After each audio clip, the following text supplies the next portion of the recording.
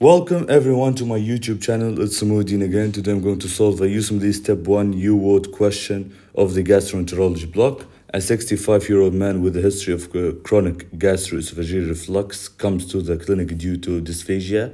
The patient has difficulty swallowing foods such as steak and hard-boiled eggs, but is unable to drink hot tea and coffee without any issues.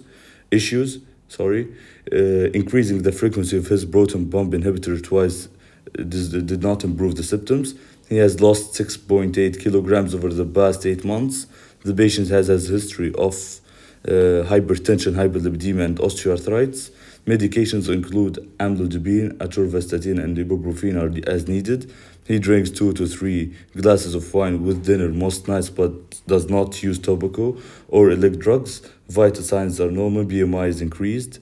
Esophagogastroduodenoscopy reveals a 4 centimeter mass, a large segment of discolored mucosa on the lower half of the esophagus. The picture is shown below. Which one of the following is the most predisposing factor in this condition?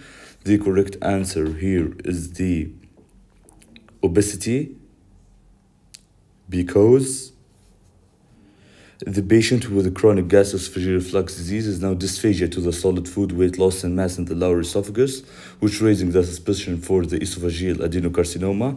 Most cases of the esophageal adenocarcinoma are in the setting of Barrett esophagus, which is a metablastic condition where the normal certified squamous epithelium in the distal esophagus is replaced by intestinal-like columnar cells in response to chronic acid damage reflux.